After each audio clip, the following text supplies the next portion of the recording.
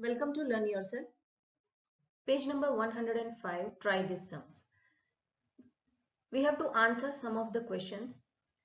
Suppose two lines are given. How many transversal can you draw from these lines? So we can draw infinite transversal from these two lines. Suppose two lines are like this. This is line L and this is line M. So we can draw many transversal from this.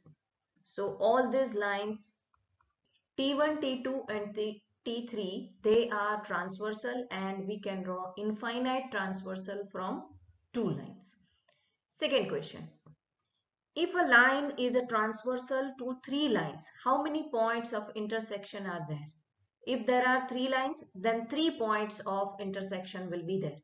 So these are my three lines and the T is transversal. So here you can see that there are three different points where this transversal T is intersecting all these three lines at three different points.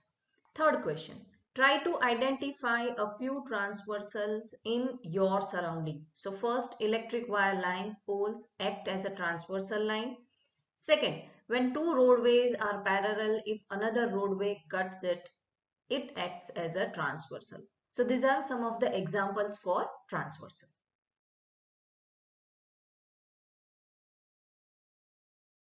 So thank you for watching and learning with us. If you have any doubt, please comment down below.